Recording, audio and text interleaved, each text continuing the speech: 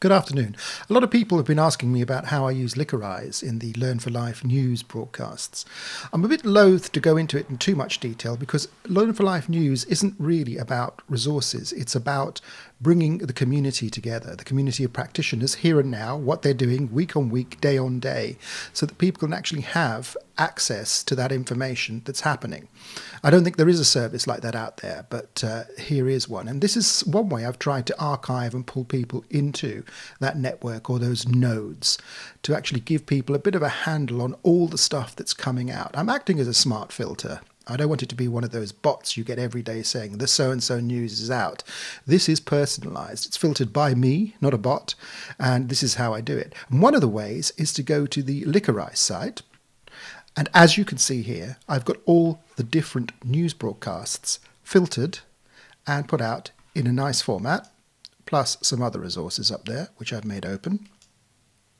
And you can click on any particular edition you want. This one is quite interesting. It's the Maker's Edition, and that will take you to a booklet. On the left-hand side is the index, hyperlinked, with all the links, which will take you to bit.ly bundles or hyperlinked sites. And if you click through it, it gives you a visual representation of all the different resources that you can see. You can email it. You can read it in a reader, like that. And quite possibly print that out to PDF if you so wished.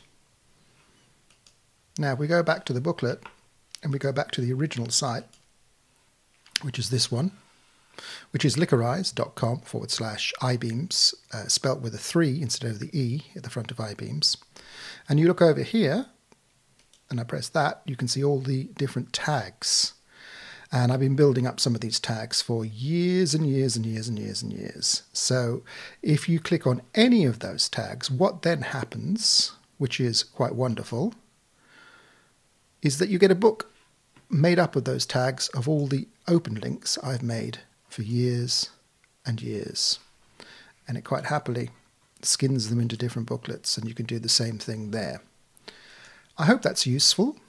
I hope you use the news broadcasts and listen to them. They're on Audio Boo and on YouTube and on Mixcloud and MixLR live at 9 o'clock every Sunday evening, where I broadcast all the week's broadcasts in one long hour show.